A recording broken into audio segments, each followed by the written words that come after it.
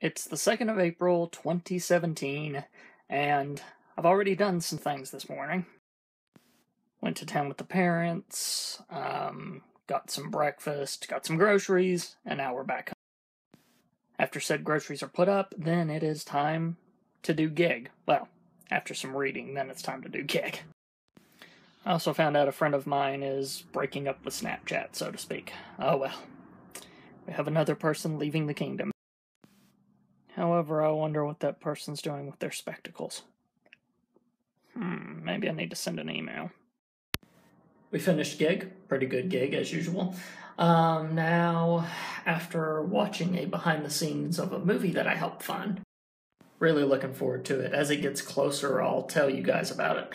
And now, I'm going to play some more Mass Effect, because it's time to land on the second planet.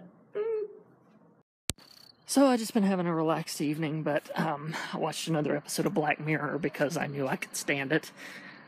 Oh dear. This one was called Playtest, I believe was the name of it. It was the one that Dan Trachtenberg did, which made me happy. I'm just loving this whole podcasters that do something big thing that I've had for this weekend. Because first it was C. Robert Cargill that I used to listen to in the Spill days, before Hollywood.com pulled the rug.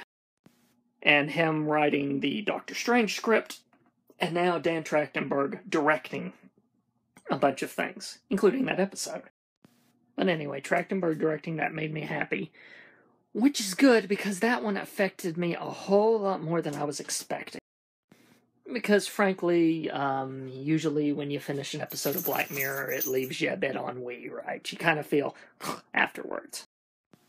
But this one genuinely screwed with me. And it wasn't because it hit home personally, per se.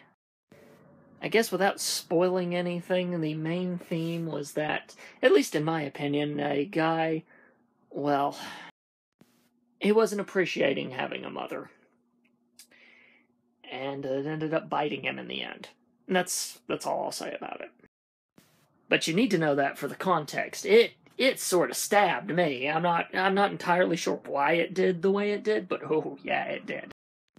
Maybe it's because I make sure to appreciate that I have the parents I have. That my parents, I love them to pieces, and the idea of losing them. Especially considering I had a personal friend that, well, frankly isn't that lucky and lost a parent early, so because of that friend even more, I realize how much I love my parents and want to keep hold of them, So that one, legitimately, I had to go down the hill and hug Mom. It was a legitimate, I needed to do it. Which, of course, her response after that was, "You sure you need to be watching Black Mirror?" She says this every single time I watch an episode of that show. I want to make it through it. My friend Donovan stopped it because he found it boring, which I don't know how the heck that is a thing. Not saying anything bad about my friend at all, obviously. He'll laugh his head off if he sees this, but it's like, really? Boring is your word? But to me, I debate it because of the way it makes me feel afterwards. Mind you, it makes you think deep, right? And the making you think deep is part of the whole kind of, I hate to use the word, but message of the whole show, right? But hitting me that hard, don't know. That one was a bit rough.